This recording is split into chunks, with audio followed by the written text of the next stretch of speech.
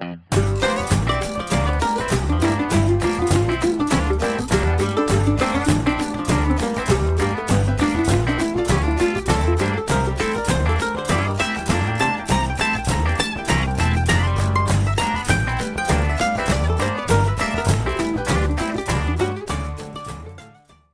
talk about what's changed. Instead of the two 330 ohm resistors that were over the inverters before, there's now a 1 mega ohm resistor and a 1200 ohm resistor. The actual layout of the inverters has also changed, so now there's one inverter over the crystal and then another inverter just on the output, basically to clean up the signal some more, instead of the slightly strange two inverter system that was running before.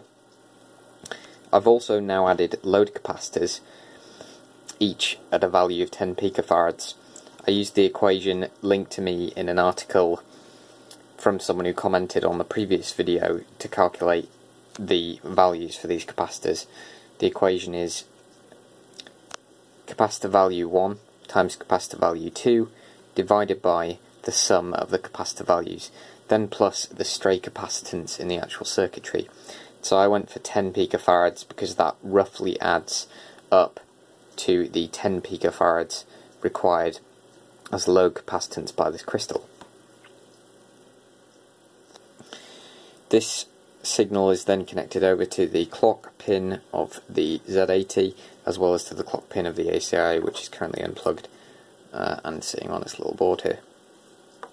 So as you can see, I've now got the oscilloscope software open, and I'm going to attach the oscilloscope probe to the direct output of the clock circuitry.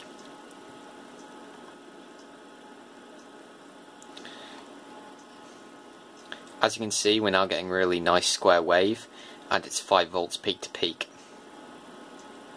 So this is now actually clocking the processor, and we're getting a nice square, clean signal out of it.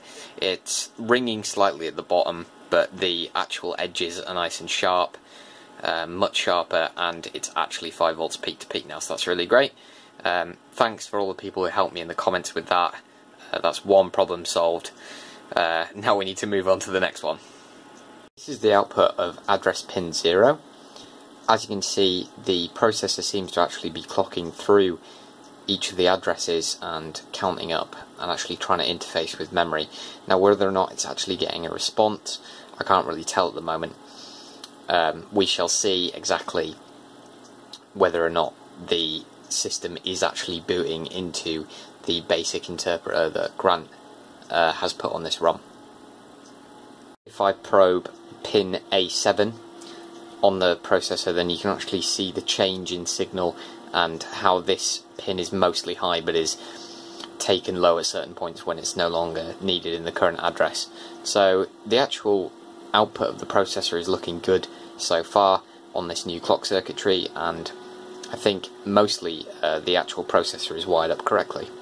If I now probe data pin 0, you can see that again data is being clocked on the data bus, so I believe the system is reading from memory, and of course this is just garbled data, but it seems unlikely because I'm not exactly sure where this data would be coming from if it wasn't because of the cleanness of these edges.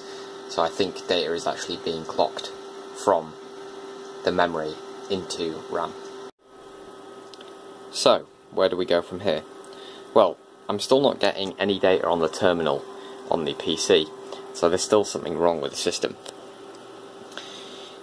I think I may have found an issue with the ACIA already. As you can see, if I probe the TX and RX clocks of the system, then we're still getting that nice clock signal through.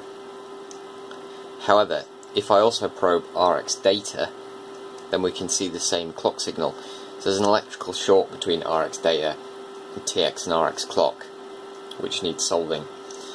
This electrical short is actually on the board, so I'm going to go and change that quickly, and we'll see how the system fares after that. Okay guys, so I've changed the I've removed the short between the TX and RX clock and RX data on the ACIA here. I also found that there was a short between the interrupt pin and the NMI pin on the processor, so I've removed that. And that means that the interrupt output of the ACIA should now be functioning correctly. It occurs to me that there are still a lot of, or a few issues that I think need to be resolved in terms of making this comply and be like Grant's system. The actual memory control is still wrong.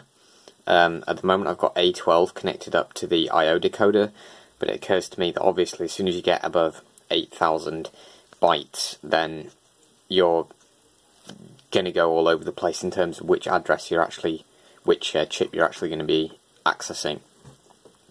So that needs solving, and I think what I might try and do is replace this chip with an OR gate chip instead, and wire it up exactly how Grant has it. So we shall see with that. Unfortunately, that's all I've got time for this weekend, so in next weekend video I'll be dealing with those issues and changing the system a bit more, but I'm really happy because we're making significant progress and the system's looking better and better each weekend, and each time anything's changed. The oscilloscope's really helped out, so I'm really pleased with that. Thanks for watching, guys. If you've got any suggestions, please do leave them in the comments. I really appreciate any advice you can give me. Thanks very much. See you in the next one.